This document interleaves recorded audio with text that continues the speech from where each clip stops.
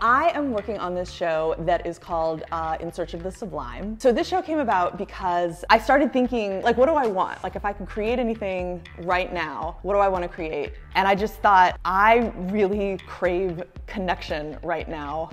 And I'm afraid that when I'm in a place where I can have it again, I'm not going to remember how to do it. So I was like, I want some kind of, like, I just want to feel something. And so then that led me to this idea of the Sublime, which I couldn't remember what it was, but I knew it was a concept I had studied in grad school.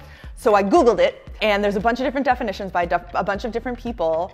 And then this one guy was like, there are actually 5 levels of the Sublime from lowest to highest. And I was like, ooh, 5 levels? That's a structure.